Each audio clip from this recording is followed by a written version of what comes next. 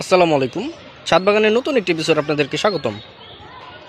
তো গত 2-3 দিন ধরে আমি ধারাবাহিকভাবে ভিডিও আপলোড দিতেছিলাম হচ্ছে আম গাছ নিয়ে। তো আজকের ভিডিওটা তাদের জন্য যাদের আম গাছে এখনও মুকুল হয়নি বা মুকুল আসেনি। তো আমার এই গাছটা দেখতেছেন, এখনও মুকুল এখনও আসেনি। তো যদি আপনার গাছে মুকুল এখনও না আসে তাহলে কি করবেন? যদিও আমার এই গাছটা 12 মাসি আম গাছ। এখানে যদি আমি একটু উপরের দিকে দেখাই, তো এখানে 2-1টা আম অলরেডি আছে। তো আমি যেই কাজটা করব, এই আমগুলোকে আমি ছিঁড়ে ফেলবো। আর যেহেতু আমার এই গাছে এখনও নতুন করে মুকুল আসেনি, তো নতুন মুকুল আসার জন্য কি কি করতে হবে এটাই আজকে আমি করব। তো অবশ্যই পুরো ভিডিওটা দেখতে থাকুন, আর স্কিপ না করে অবশ্যই দেখতে থাকুন যে কীভাবে কি করতেছি বা কি করলে মুকুল আসবে। যদি আপনার ছাদ বাগানের আম গাছে এখনও মুকুল না এসে থাকে তাহলে প্রথম যে কাজটা করবেন সেটা হচ্ছে ডালগুলোকে ছাঁটাই করতে হবে। তো এখানে দেখতেছেন আমি ডালগুলো কেটে দিচ্ছি।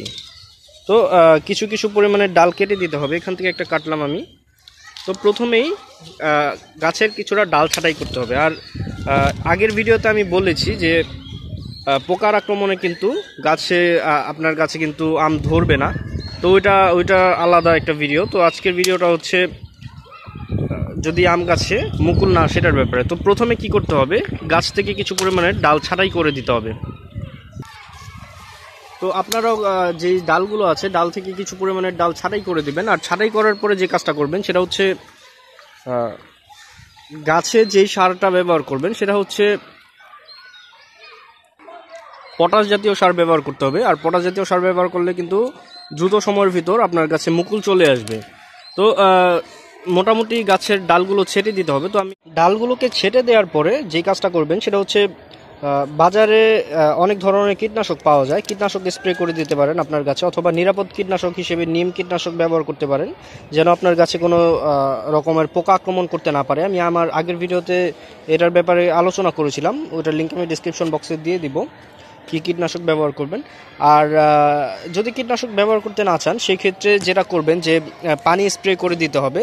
পানি যদি স্প্রে করে দেন সেক্ষেত্রে কিন্তু আপনার গাছে কিন্তু পোকা মাকড় আক্রমণ করতে পারবে না, আর যেই ছত্রাকগুলো আছে এগুলো ধুয়ে যাবে। তো আমার গাছে এতক্ষণ ধরে লক্ষ্য করেছেন যে প্রচুর পরিমাণের কিন্তু যে ধুলোবালি বা ময়লা, গাছ যেহেতু মাত্রই শীতকাল যাচ্ছে এমন একটা অবস্থা, তো এর জন্য কিন্তু প্রচুর ধুলোবালি কিন্তু গাছের পাতায় দেখা যাচ্ছে। তো এগুলোকে ধুয়ে দিতে হবে, পানির মাধ্যমে ধুয়ে দিলেই হবে।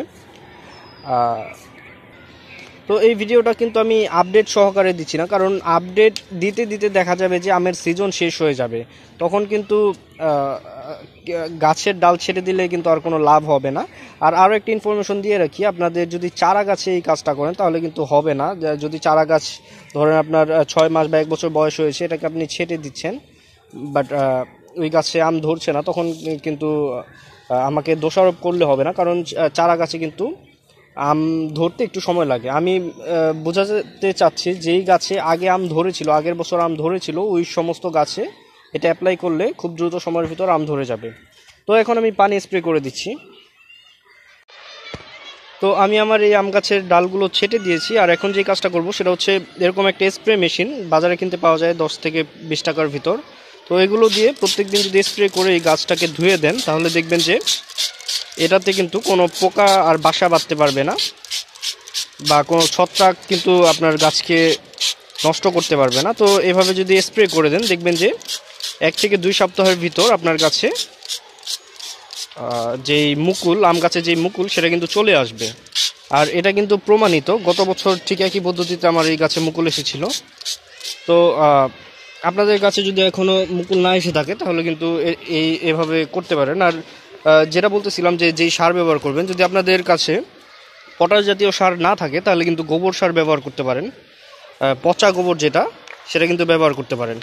তো এই ছিল আজকের ভিডিওটা দেখার জন্য ধন্যবাদ। দেখা হচ্ছে পরবর্তী কোনো ভিডিওতে। আর সেকেন্ড পার্টে আমি এটার আপডেট অবশ্যই আপনাদেরকে দেখিয়ে দিব বা আপডেট দিয়ে দিব। তো গাছটাকে চিনে রাখুন, এটা হচ্ছে আমার যে সেই কাঙ্ক্ষিত আম গাছ। তো এই যে এই আমটা ছিঁড়া হয়নি এখনও, এটা আমি ছিঁড়ে দিচ্ছি আপনাদের সামনেই। যেহেতু এটা আমার 12 মাসি আম গাছ, তো এটাতে 12 মাসই কম বেশি আম থাকে, কিন্তু এখন হচ্ছে আমের সিজন। তো এটাকে আমি এখন ধুয়ে দিব আর পরবর্তী ভিডিওতে এটার আপডেট দিয়ে দিব। তো ধন্যবাদ সবাইকে ভিডিওটা দেখার জন্য। আল্লাহ হাফেজ।